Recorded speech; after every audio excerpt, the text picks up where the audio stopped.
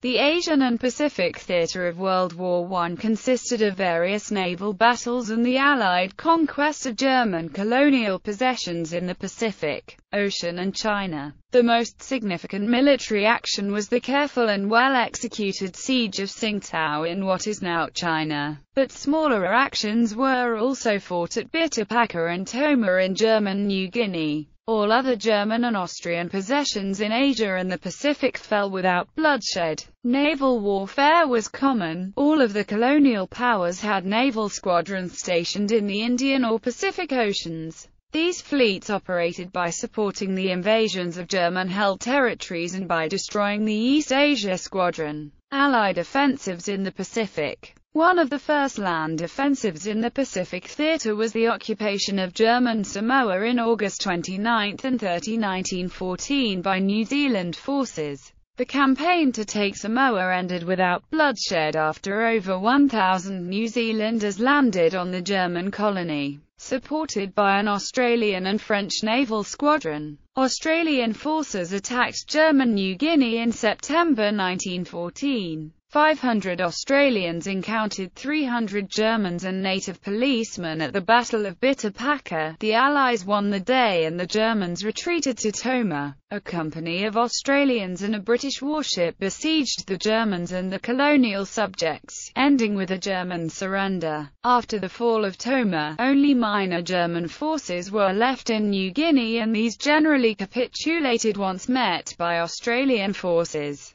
In December 1914, one German officer near Angborum attempted to resist the occupation with 30 native police, but his force deserted him after they fired on an Australian scouting party and he was subsequently captured. By 1915, the only uncapitulated German force was a small expedition under the command of Hermann Detzner, which managed to elude Australian patrols and hold out in the interior of the island until the end of the war, for which he became a figure of some renown. German Micronesia, the Marianas, the Carolines and the Marshall Islands also fell to Allied forces during the war. German naval actions. Retreat of the German East Asia Squadron in the Pacific. When war was declared on Germany in 1914, the German East Asia Squadron withdrew from its base at Tsingtao and attempted to make its way east across the Pacific and back to Germany.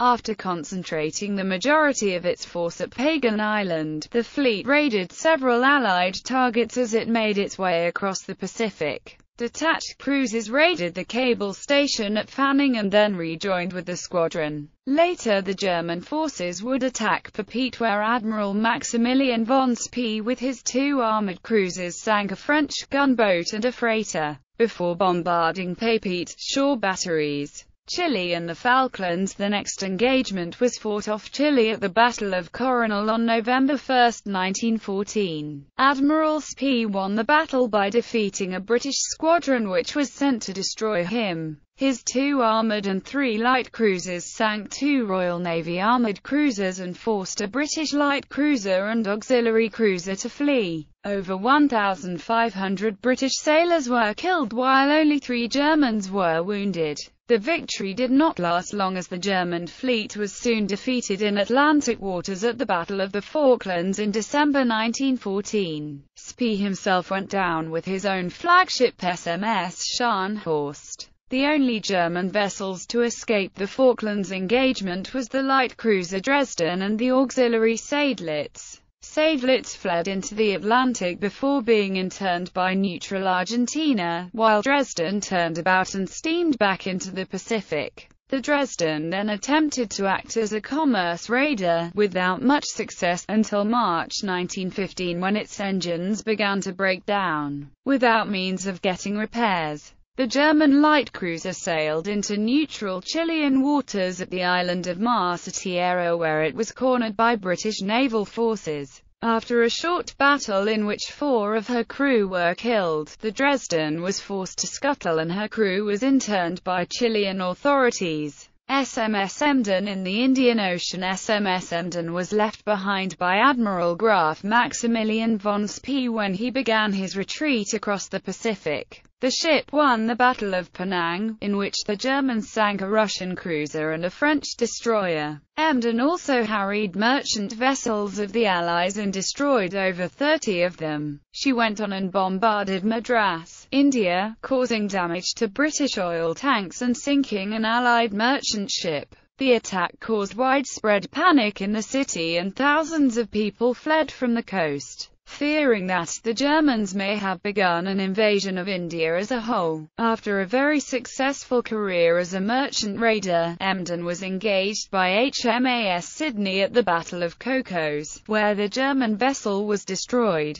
A group of sailors under the command of Helmuth von Mucke managed to escape towards the Arabian Peninsula, which was then part of the Ottoman Empire, an ally of the German Empire during World War I. The crews of SMS Seadler, the SMS Seadler, an auxiliary cruiser windjammer and merchant raider, commanded by Felix von Luckner, managed successful attacks on Allied shipping in both the Atlantic and Pacific Oceans. During her career she captured 16 vessels and sunk most of them. In August 1917 SMS Seadler was wrecked at the island of Mopalia in French Polynesia, so the Germans established a small colony on the island which housed them and several Allied prisoners, most of whom were American. Eventually, when starvation proved to be an urgent concern, Luckner and his crew left the prisoners on the uninhabited island and set sail in lifeboat for Fiji. There, on September 5, Luckner captured a French schooner named Lutissa and renamed her Fortuna. After that they headed for Easter Island, and again their ship was wrecked when it grounded on a reef. Subsequently, the Germans were interned by the Chileans on October 5, 1917, which ended the journey. During the entire cruise, only one man perished due to an accident.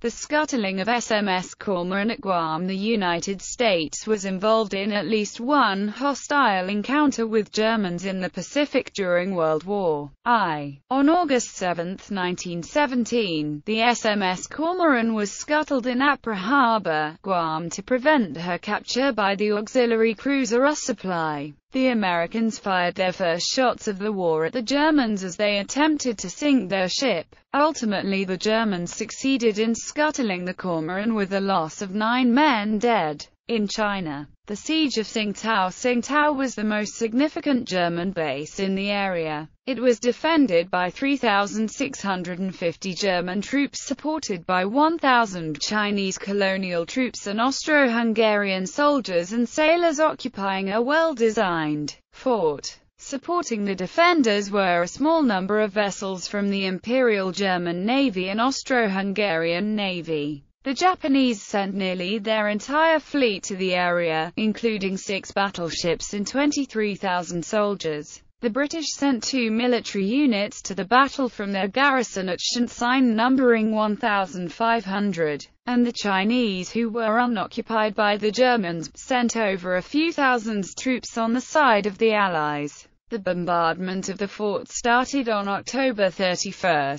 An assault was made by the Imperial Japanese Army on the night of November 6. The garrison surrendered the next day. Casualties of the battle were 703 on the German side and some 3,600 POW. The casualties on the Allied side were 2,066. One Allied protected cruiser was also sunk by a German torpedo boat, and when defeat was certain, the Germans and Austro-Hungarians scuttled their squadron. Manchu restoration. The German government was accused of being behind Zhang Zun's monarchist coup in China to prevent Doran Kirui's pro-war faction from supporting the Allies. After the coup failed in July 1917, Doran used the incident as a pretext for declaring war on Germany. The German and Austro-Hungarian concessions in Shanxi and Hankou were occupied and the nationals detained. An even more serious plot was Germany's funding of the Constitutional Protection Movement, which geographically split China into 2 rival governments for 11 years.